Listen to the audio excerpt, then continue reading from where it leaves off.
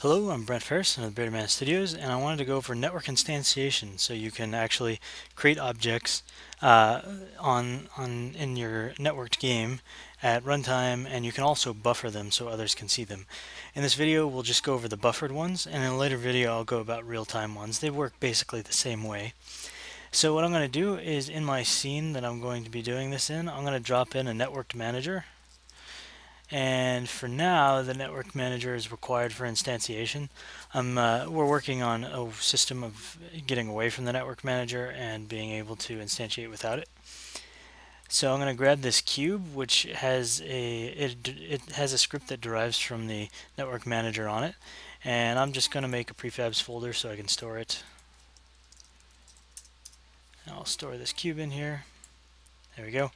And now I can delete it from my scene, and inside the network manager I can drop it into that list. So I'm going to make a script that I'm going to stick on, I guess, the main camera here. I'll get rid of this old script there. So I'm going to make a script that I'm going to drop on the main camera to instantiate my player. So I'm going to say create player, select my camera, drop my create player onto it, and then we will begin the coding on this. So what I'm going to do is I'm going to first of all, right when I start, I'm going to check if I'm connected. So I'm going to be using beardedmanstudios.network. I'm going to be doing a private void start. This is not deriving from simple networked mon behavior or network mon behavior. It's just a basic script. So on start, I'm going to do networking dot primary socket dot connected. So I'm going to say if primary socket connected, and if you don't know what primary socket is, I'll have another video tutorial going over what primary socket is.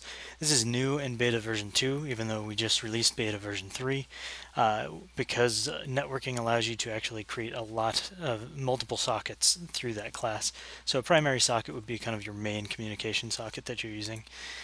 So if the primary socket is connected, we're going to just create the player. So I'm going to make a function, private void create player.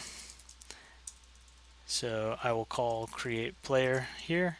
Else, if we are not connected, we're going to listen to when we connect. So I can say networking.primarySocket.connected. This is the lowercase c for the event, plus equals, and then I'll drop create player as the event action to execute.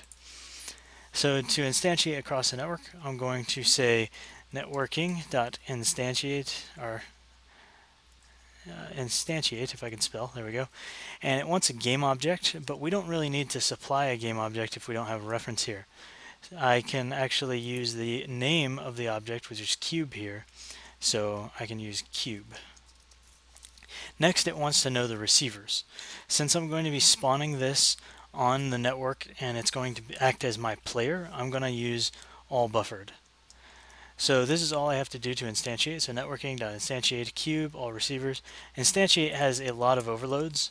So there's 4 overloads, and I can set the position, the rotation, and I can use strings or game objects. So you can use the one that's appropriate for you. This one's just going to spawn it wherever the prefab was stored in the scene. So I gotta close that to save it for some reason. There we go, a nice bug. Oh, it's named the same as the class. I'll call it make player, and just replace that here and here. All right. So now I have everything to instantiate my player. I can give it a try. So I'm gonna go to menu.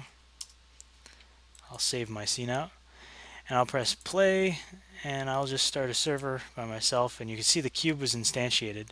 If we select the cube and go into the settings up here and go to debug, and we scroll down, we will see that the isOwner is checked, so I own this cube as the server, and it has its unique identifier there as well if you're curious about that. That is a public getter, private setter. So now that we have this, let's see if it works across the network. I'm going to go to my build settings. I'm going to build and run.